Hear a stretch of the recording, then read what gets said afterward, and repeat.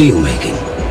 The process basically starts with the production of iron, of which the raw materials are iron ore, coal, and limestone.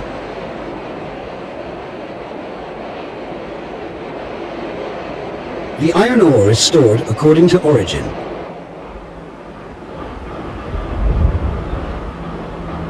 Then the various sorts are reclaimed and piled in layers on a fines bedding.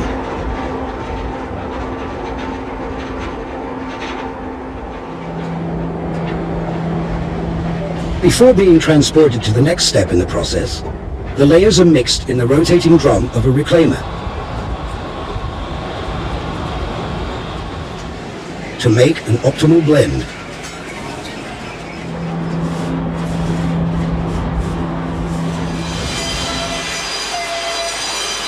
Via a transporter rolling over a furnace, the other raw material, the coal, ground to powder, is blown into the furnace.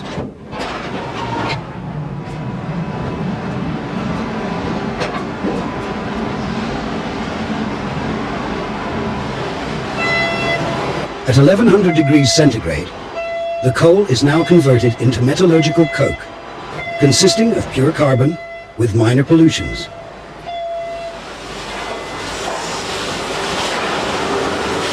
Removed from the furnace, the metallurgic coke is guided through a quenching station and will, after cooling, be screened into large-size coke, termed lump coke, later on to be used in the blast furnace, and small coke breeze, to be used in the sintering process.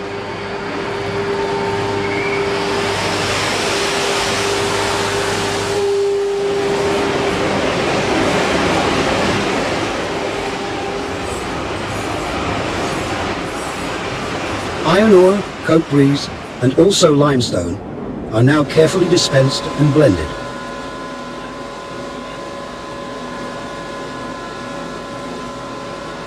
This blend is spread on a strand, which slowly moves under a combustion hood.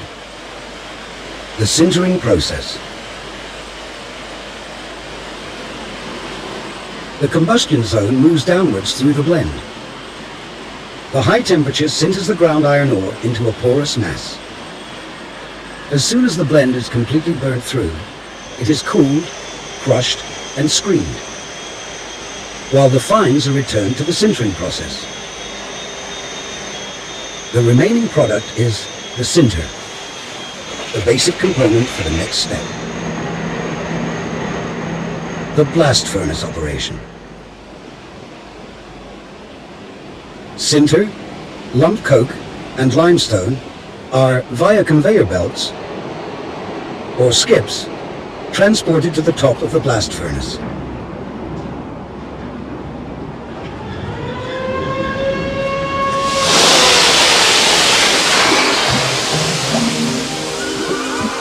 Iron ore is principally a compound of iron and oxygen. Iron is produced by the extraction of oxygen using coke. This reaction is endothermic.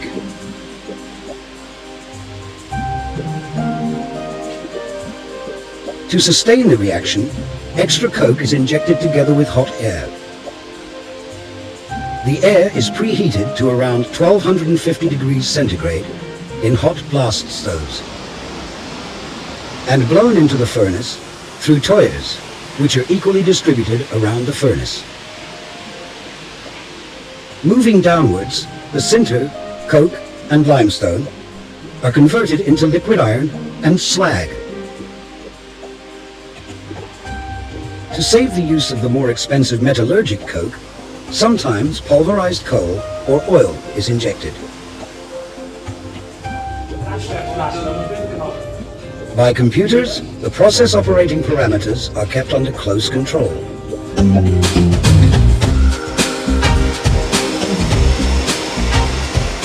The iron, termed pig iron, is collected at the bottom of the blast furnace and tapped into a torpedo ladle. It's here that the real steelmaking process starts.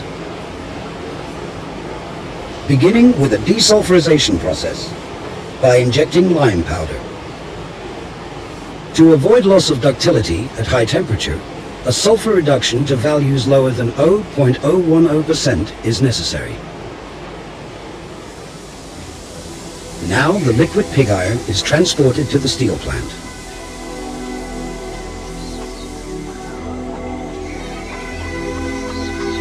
Steelmaking can be carried out in several processes. Nowadays, only the Oxy steel and electric arc processes are relevant.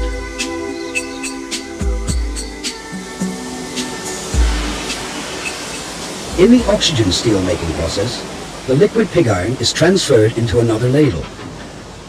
The temperature is measured, samples are sent to the laboratory, and the floating slag is removed.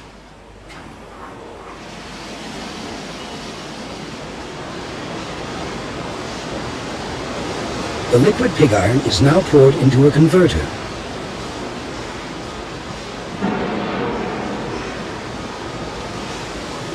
Subsequently, scrap is added. This is to control the temperature increase due to oxidation of impurities, mainly carbon and silicon.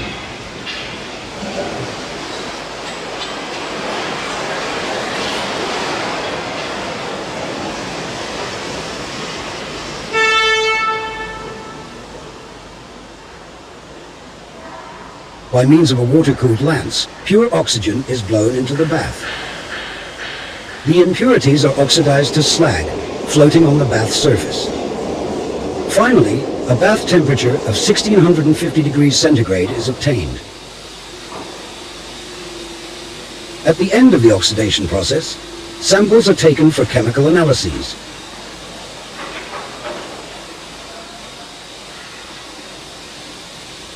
Within 5 minutes, the results are presented on a screen in the steel plant.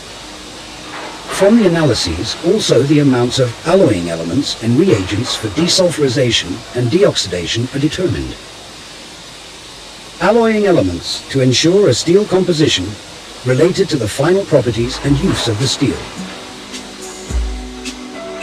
By using aluminium, the steel is deoxidized. The steel is killed. The aluminium associates with oxygen, improving ductility. These elements will be added during tapping of the steel from the converter into this huge ladle.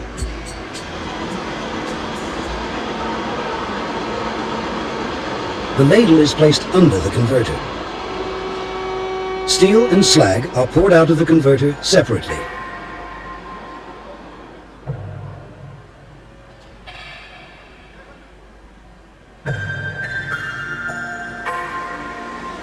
Tapping, first the steel,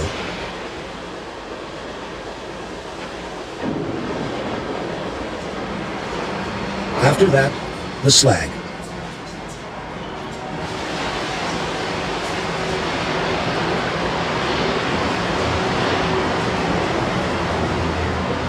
The liquid steel is then stirred using an inert gas, argon.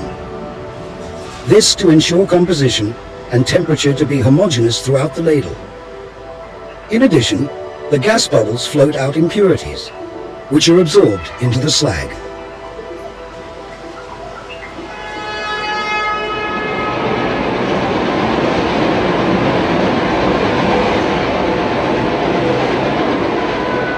After refining, the ladle, now containing about 300 tons of liquid steel, is taken either to a continuous casting machine or, like here, emptied into ingot molds.